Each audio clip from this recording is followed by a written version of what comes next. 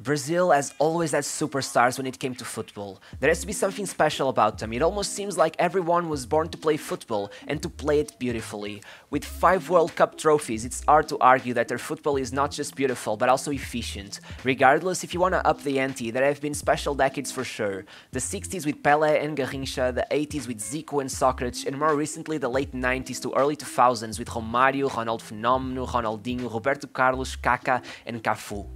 Two things can easily be noted when listening to these names. First of all, most of them are offensive players, and secondly, one name was missing. And perhaps this abundance of quality forwards is what leads it to being forgotten so often. That name is Rivaldo, and today I'll not only tell you, but I'll show you why he was absolutely one of the greatest players of all time. He was born in a northern region of Brazil, which already set a precedent for the tough time he would eventually have trying to get Brazil to accept him as one of their star players. Despite his talent, most legendary Brazilian players have been born in the south, and that led half the country to show a certain resistance to having a northern player become so prominent in their squad. But regardless, I'm getting ahead of myself. As a kid, Rivaldo was shockingly poor. Living in a favela, he would experience hunger from a young age. Malnutrition would eventually have physical repercussions, making him bow-legged and even leading him to lose his teeth. To help out the family, he would spend his mornings as a teenager by the beach selling souvenirs to the tourists. Once that was done, he would go into the beach where he would play football for the rest of the day and where he would develop his game until at the age of 16 he started playing for the youth team of Paulistano Football Club. This was a special day for Rivaldo and an even more special day for his father. Since Rivaldo and his two brothers were kids, their father told them that one day one of them would become a football player and would save them from poverty. The magical story of rags to riches seemed to be forming day by day, but then disaster struck. His father, who he had always had a close relationship with, got into a car accident and passed away. Rivaldo has said he could not touch a ball for a month after his father died and really thought he'd never do it again. That only changed as his mother told him that he had to make his father's dream come true. That if he had always been by his side, he would for sure look over him on the pitch. So Rivaldo carried on. Unable to pay for the bus tickets, he would walk 10 miles to attend the training sessions. Oddly enough, the feeling of being overlooked has followed him since those times. Rivaldo has said in an interview that even back then, no one believed in him. That they said his teammates would be stars, but he wouldn't be able to make the cut. But as he said it himself, no one remembers the name of those supposed stars, but they do remember his now. At 19, he started his first professional season, playing for Santa Cruz in the second division, and despite only taking part in 9 matches, he would finish the season with 11 goals. After a substantially less prolific second season, he would move to another state and start playing for Mogi Mirim, where after only 1 season, he would finally earn himself a move to a first division club, joining Corinthians on loan. After missing the final of the Brazilian Championship by a single point, despite being only 3 goals off of finishing as the top scorer of the competition, he would be on the move yet again, joining the reigning champions Palmeiras, proof that his value was finally being recognized, joining a team with players like Cafu and Roberto Carlos. In his first season there, he would help Palmeiras maintain their title, beating none other than his former team Corinthians in the final, where Rivaldo scored 3 goals, securing himself the 3rd highest tally of the league once again. The following season he would fail to win the league, but would have his first chance at an international tournament, playing the Copa dos Libertadores, scoring 5 goals in his first 8 matches. It seemed like Rivaldo might have been able to carry his team to the top, but then, 16 minutes into the quarter-final match against Grêmio, Rivaldo got a red card for stomping another player. With Rivaldo off the pitch, it was all downhill from there, as they conceded 3 goals in 6 minutes. Grêmio had in their squad the almighty Mário Jardel, who would score 3 times that night and who deserves a video about him one day. What do you think? Are you familiar with the original Super Mario? After one last season and a disappointing Olympic Games with Brazil, where he would fail to score, taking home the bronze medal, Rivaldo, who by now had shown he wasn't the type of player to stay around too long, would move to Europe. Joining Deportivo de La Coruña for a single season, he would score 21 league goals and help Coruña get a 4th place finish, much better than their previous season's 9th. These performances caught the eye of many, but it was impossible not to make the comparison, as another Brazilian forward 4 years younger than him, playing in the same league and with a similar name, had just managed 12 more goals than Rivaldo. Of course, I'm talking about Ronaldo Fenómeno, who by the end of the year would win his first Ballon d'Or. Oddly enough, Ronaldo would leave Barcelona for Inter, and despite Rivaldo's lower numbers, the frequent comparisons only made the choice easier. Barcelona wanted him to replace Ronaldo. It took on the challenge and it started to question his success. Despite only getting 19 league goals in his first season, Rivaldo would lead Barcelona to win the league, the Copa del Rey, and the European Super Cup in his first season. After not being called up for the 1997 Copa America, Rivaldo got a shot at the 1998 World Cup. Perhaps his big money move to Barcelona was enough of a statement. Regardless, he would play every single minute of the tournament, notably turning the game against Denmark in Brazil's favour twice to get them to the semi-finals. And Zidane facing off, but with 2 goals by Zidane and a resounding 3-0 win, France seemed like the clearly superior team. The following season, despite scoring twice to ensure a point against Manchester United in the Champions League group stage, they would not be able to make it any further. Domestically, though it was different, Rivaldo had some of his most prolific times, and totaling 23 league goals, only one less than Raul Gonzalez, plus an incredible 14 assists, it would carry Barcelona to their second consecutive league title. By summer, Rivaldo had built a strong case to win the Ballon d'Or, with his main adversary being a young David Beckham who had taken Man United to the top of world football, making him the first ever English treble winner. Tough competition, but Rivaldo made the most out of the rest of the year. Over the summer, he took part in the Copa America for the first time. The group stage didn't go too well. First match against Venezuela, Brazil won 7-0. Rivaldo gets the last goal. Second match, Mexico, he gets a red card and that's it. He's suspended and only comes back in the knockout stage. But that's when things got interesting. In the quarter-final match against Argentina, Brazil goes down early and Rivaldo comes to the rescue, scoring to level the match before Ronaldo gets the winning goal. Against Mexico, Rivaldo scores the second to get Brazil to the final, where he put the cherry on the cake. Rivaldo scores 2 and assists the third to get Brazil the trophy. This tournament would lead many people to start rating this year above David Beckham's, and if they needed any more confirmation, well, Rivaldo got back on the plane, came back to Spain and started a new season, with 12 goals in 15 matches. Though he did have a dry spell in December, it was too late. Voters had made their minds up, and by the end of the year, Rivaldo won the Ballon d'Or. Right after the Ballon d'Or, one major problem came up. Louis van Gaal insisted in playing Rivaldo in a deeper, more central role, while the player felt like he would always perform better on the wing.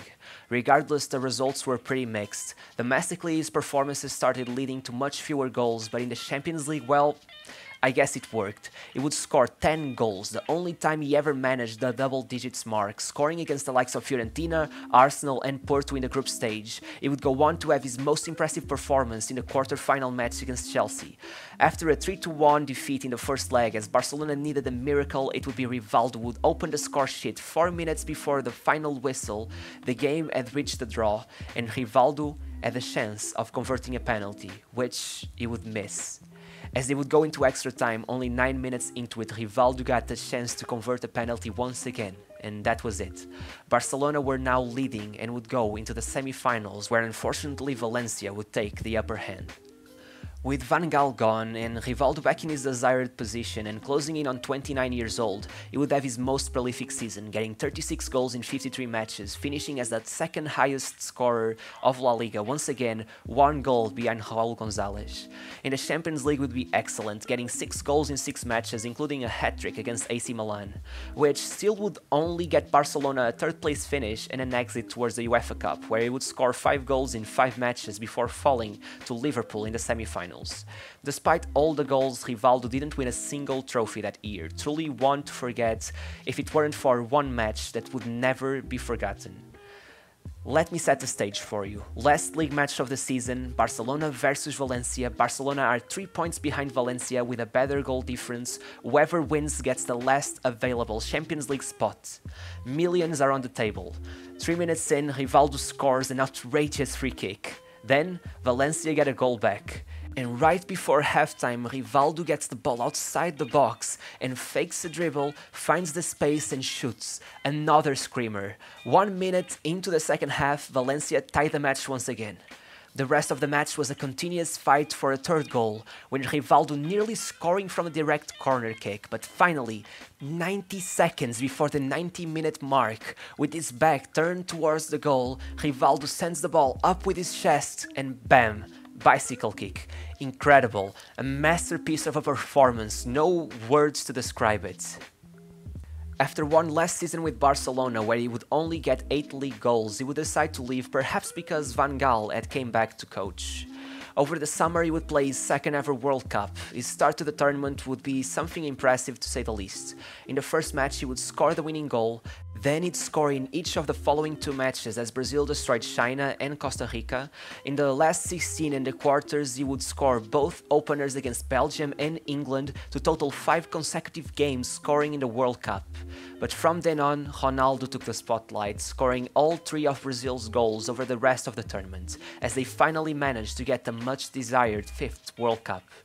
5 goals in a World Cup is impressive regardless, but when you have a teammate scoring 8, including all of the semi-final and final goals, it's tough to stand out. Playing. Just to give you an example, he only played a total of 30 minutes during the Champions League knockout stage and still got the title. It's just not the same, clearly. So bad were his performances that he would end up winning the Bidon d'Oro, an award given to the most disappointing player of the year in Italy. From here on, well, let's just say Rivaldo had a strange career. He was now 31 years old and would still play until he was 42. As you might imagine, he was all over the place. First, one season at Cruzeiro that turned out to be more like 2 months since Vanderlei Luxemburgo left and he didn't want to be there without him. Then 3 seasons at Olympiacos where he would win the league title 3 times, scoring at a good rate still and being great help overall, even once scoring a goal on the last match day to secure the league for Olympiacos. After a dispute with the board, he would join AEK, honestly just kind of to take revenge on them, eventually even showing 4 fingers to the cameras as they beat Olympiacos 4-0. Then came another odd transfer, 3 years in Uzbekistan. As you might imagine, they were paying him very well. Then he joined São Paulo, and after a not so great season he would finish his contract through mutual agreement. When you thought it couldn't get any weirder, he would join the Angolan league for 1 year before joining São Caetano, a 2nd division Brazilian team, and leaving due to a knee injury. And finally he joined his last ever team, Mogi Mirim, one of the first teams he played for. They were now in the 3rd division and his son also played there. As he retired, he stayed as the president of the club. Well, yeah, pretty weird. Rivaldo was one hell of a character and certainly a tough player to judge, very skillful taking into account his height, very prolific, he scored lots of wonder goals, but with a very introverted personality, he never achieved the icon status of some of his contemporaries. To further impact this, he also had a very disappointing trophy cabinet at club level, which could have been outshined by his international achievements with Brazil, but in a way people forget to give him any praise for that, as his teammates constantly took the spotlight. He really had a tough time asserting himself as a legendary player, and I'm very curious to see what you guys think. Now, getting into our ranking system, finishing is incredible, especially when it came to acrobatic stuff, but some players were substantially more prolific. It's a 9 out of 10. Playmaking is an 8 out of 10, a great assist provider, but once again his numbers just don't seem to match how spectacular he looked on the pitch. Dribbling was fantastic, just shy of the very best, a 9 out of 10. Speed and physicality is impressive, he's one of those players whose playstyle doesn't match his stature, very graceful despite his height, a 9 out of 10. Mentality, well, very reserved, determined, and with incredible perseverance. I just feel like he lacked the personality to become a leader like some other players whose presence seemed to just be enough to take their teammates to another level. It's a 9 out of 10. Longevity and adaptability is a tough one. Long career, but a lot of time in really weird leagues, not that much time at top level. It's an 8 out of 10. Flair is simple, gracious on the pitch and incredible goals, a 9 out of 10. Trophy cabinet is tough as well, lots of trophies but rarely taking the spotlight. To an extent I don't think his Champions League should even be considered, given he barely played. It's an 8 out of 10. Lastly, icon factor, it's nearly the focus of this video. It just kept getting overshadowed, mostly due to being born in such an impressive Brazilian generation. It's a 7 out of 10. This totals out to 76 out of 90, leaving out the 10 points which are for you to vote for in the link in the description, please don't forget. Which temporarily places him here And well, I'd also like to point out that I've added Maradona and the X Factor for all players. You selected only 3 of the players we've reviewed so far to get the prestigious GOAT level, and those were none other than Johan Cruyff, Diego Armando Maradona, and Cristiano Ronaldo. But only Maradona managed a high enough score to get the total extra 10 points. Adding all those points to the table, it ends up looking like this. Well, I hope this was entertaining. The channel has been doing really great lately. I'm so happy. Like, genuinely, thanks to every single one of you. I've had one of the greatest weeks of my life, and it's been really cool. Just thank you, and see you next week. Bye.